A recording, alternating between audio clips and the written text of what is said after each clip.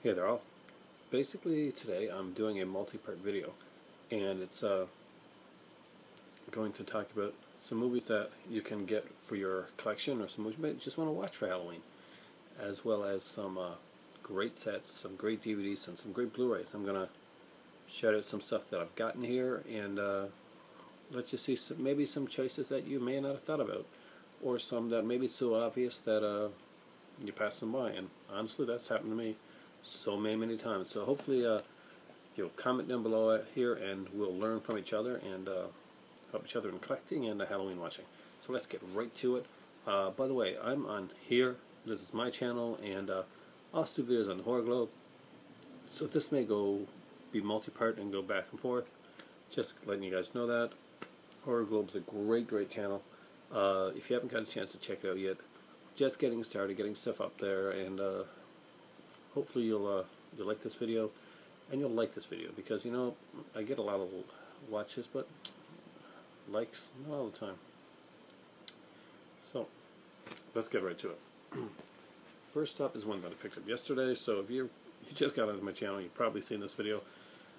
One about this, and it's The Exorcist. I think The Exorcist is a movie that belongs in everybody's collection, and I can't believe it took me this long to get it. However, I was waiting, I guess, maybe for the right version of it. And I did love everything that was on The Exorcist before. I just wanted to know more about the actual case. And when this one had more information on the actual, the real thing, I had to pick it up. That, and it is probably one of the most gorgeous sets that I have gotten. The Exorcist is a great Blu-ray set. If you already got it on digital and you don't want the extra features, you know, that's good for you. That's great. But if you got it on DVD and you haven't upgraded yet, go for this version of the Digibook.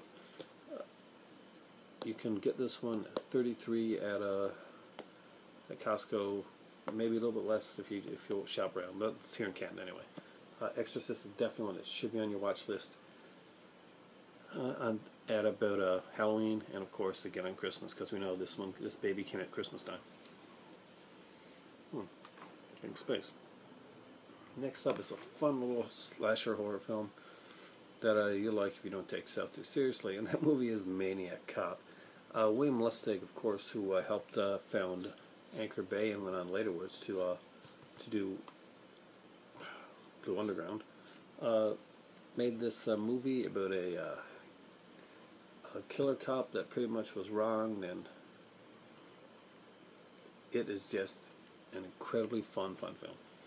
Maniac Cop has Bruce Campbell, Tom Atkins, Richard Roundtree, William Smith, Robert Z'Dar. I mean, there's a lot of testosterone going on in this film.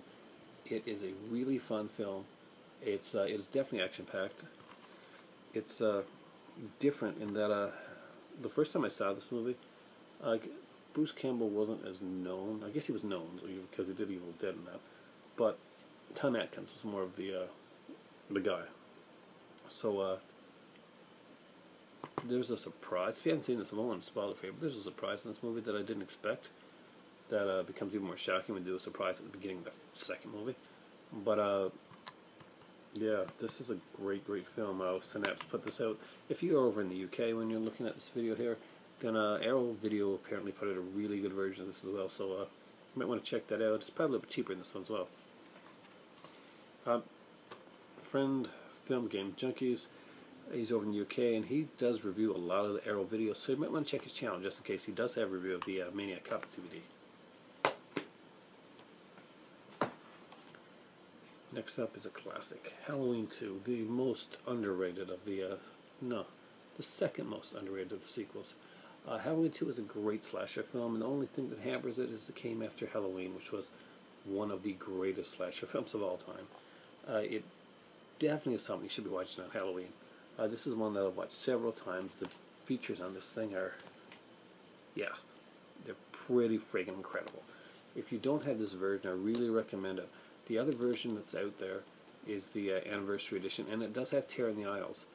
It's great to get for Tear in the Aisles if you can get it cheap enough. I would say grab it up at about 10 or so if you can get that blue to go with this one, but you gotta have this one. This is the Halloween 2 definitive edition to have. get the other Halloween 2 for Tearing the Aisles because it is a great documentary and it's really fun. I remember seeing it in theater.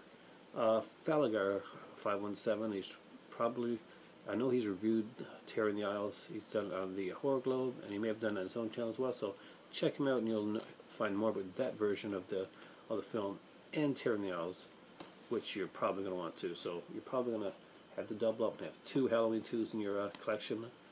But trust me, they're both worth it. Next up is, well, it's more science fiction-y than Halloween-y, but I really love this film. And it's The They Live. It's a John Carpenter classic. I actually picked this on my accident, to be honest with you. I'm not going to fake it right here. This is a good action horror movie. And it is a kind of a cool, if you want to watch a different John Carpenter movie, that's really fun during Halloween. Give it a shot. But more than anything else, although I love this movie, and it's one that I got on day 1 in my collection, my better half got it for me. This was picked up by accident when I was looking at another Scream Factory one. I collect these guys. This was the one that I actually meant to pick up.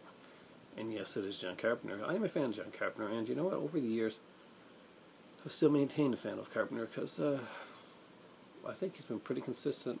Ghost of Mars was the one drop that I've pretty much seen in his work, but overall I like his work a lot. And The Fog. The Fog is highly, highly underrated.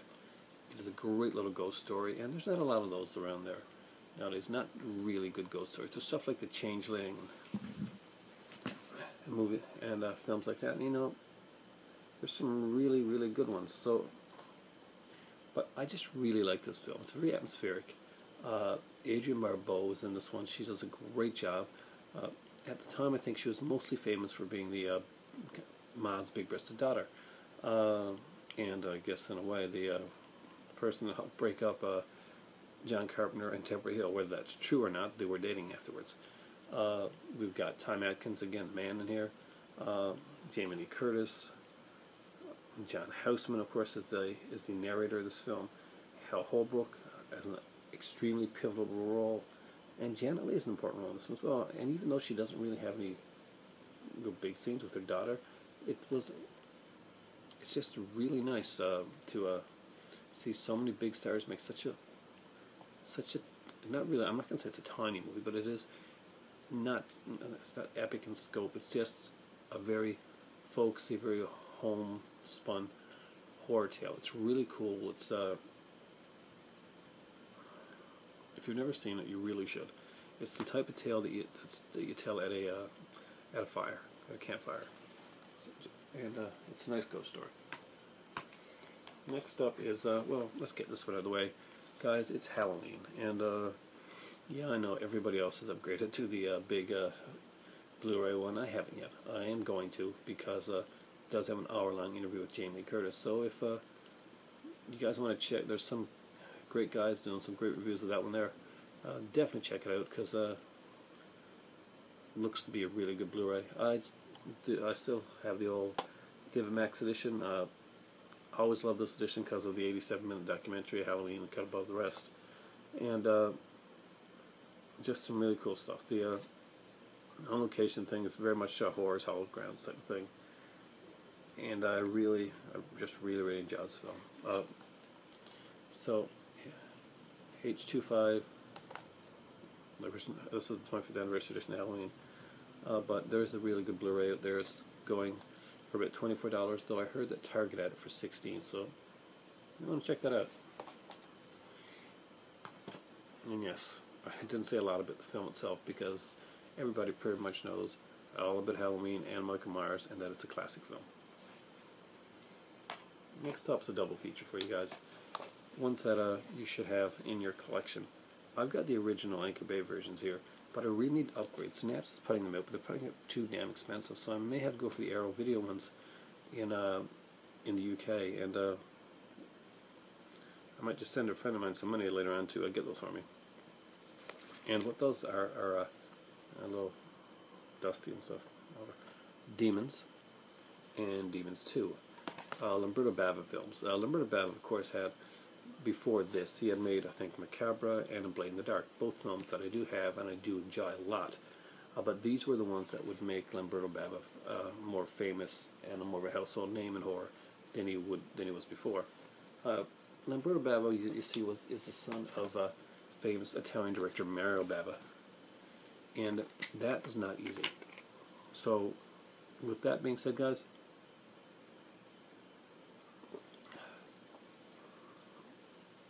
I'm going to put on the kettle after this next DVD, and then we're going to go on to part 2. So I hope you're with me. I hope you're enjoying this. I hope you're seeing some stuff that you like, because I'm going to get as many as I can in there. Next up is a Criterion release, and it's a horror movie that I really enjoy. It's not everybody's favorite, but I think everybody should give it a try to watch at least once. That is Polanski's Rosemary's Baby. Of course, William Castle produced this, and Mia Farrow, it's starting this one. I think she'd probably been coming off of the series, Peyton Place at this point, and was probably not the most popular choice for the role, but she's amazing in it. It is a great film. John Cassavetes actually does a very good job in this movie, and I say that surprisingly because I was not. I don't know if I just never before this. I guess any of the roles I'd seen Cassavetes in didn't stand out, but this one did, and this has a great secondary cast, by the way. Ralph Bellamy's in this one. We got Maurice Evans, of course, from Planet of the Apes. We got Ruth Gordon and Sidney Blackmire, and incredible film. Criterion's done a great job with this one here. I highly recommend this one. It definitely is a classic. If you see this one in The Tenet, get this one, because The Tenet is a very tedious film. Just my opinion. So Rosemary's Baby, that's the last one for this one here. Come back to watch the second part. I'm going to show you some more stuff, and I'm going to show you some different stuff. Some kind of stuff that you may not have seen, or you may have seen on some shelves and wondered if you should get it or not. And I'll let you know what I think. So far, there's some classics right there, and let's get some stuff that are classics and some that should be classics. So thanks for watching, guys, and right now it is time for SodaStream. But I got a bottle of kettle, so it's time for tea.